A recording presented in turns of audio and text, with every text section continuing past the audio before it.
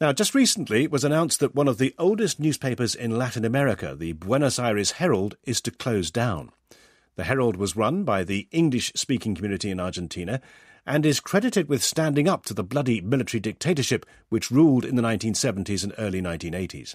Robert Cox, who edited the paper throughout the country's most difficult time, has been speaking to Simon Watts.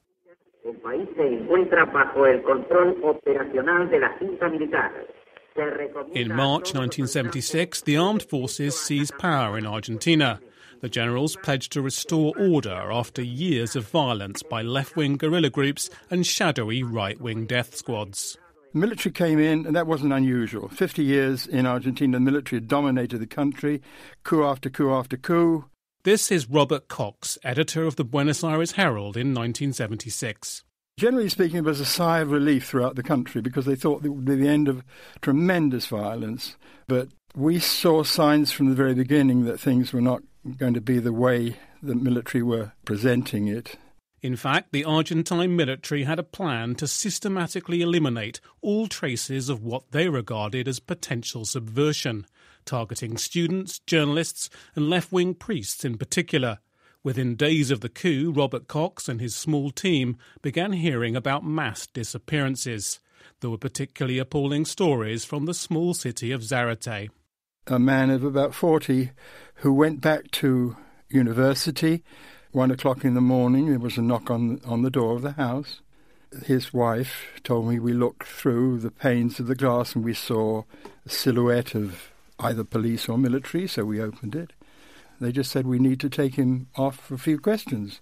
2 days later, his body was found in a ditch. Robert wrote a report about the crackdown in Zarate for the Washington Post, and he was also hearing about the scale of the repression in Buenos Aires itself. One of the friends that I had at that time was a marvellous woman who was looking for her husband who had been taken away. She said, they're burning bodies in the crematorium. And so we drove one night to the crematorium, which is in the centre of Buenos Aires, and there it was, incredible sight, the smoke and everything else, pouring out of the chimney of the crematorium. That confirmed to me that what the dictatorship was involved in was a form of genocide. That was the kind of situation that existed in Argentina, but nobody knew about because there was a wish in Argentina not to see things. People decided they didn't want to know what was happening. My job then was to get the news out in a country that had been silenced. Throughout the dictatorship, Robert Cox continued to publish uncensored reports in the foreign press, but the Buenos Aires Herald had to be more careful and coded in its coverage. Many Argentine journalists who tried to write about the missing paid with their lives.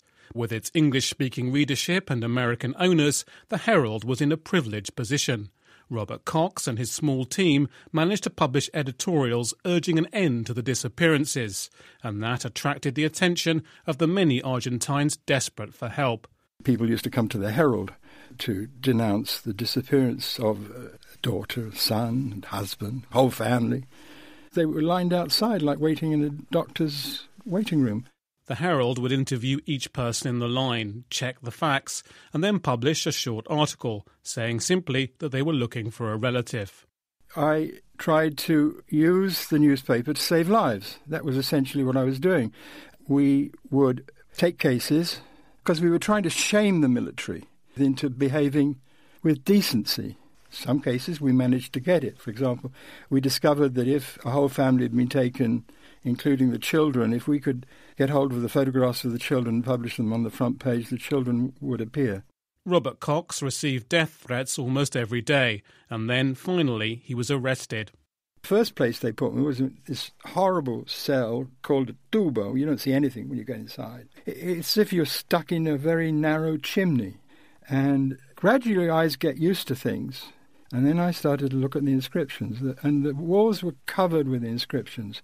And only one political inscriptions. The others were appeals to their mother. It was horrifying to read. It was so heartbreaking, absolutely heartbreaking. Then they moved me to a somewhat better cell, and they got me out quickly. I'd become a problem for them by that time. I was talking to all the diplomats, and the democratic countries did their utmost to help. Why did they not just close the paper down? They would quote the Herald as being an example of the fact that they allowed press freedom. That, I think, and not quite knowing who I was. The Navy commander thought that I was a CIA agent, so that might have been another reason. You have British citizenship as well. I had British, and they also gave me an OBE at that time. I don't believe journalists should accept those things. It was a kind of principle of mine. But in this case, it was such an act of decency. I mean, I think that helped save my life because, I was somebody. But even after he was released, the threats against Robert Cox continued.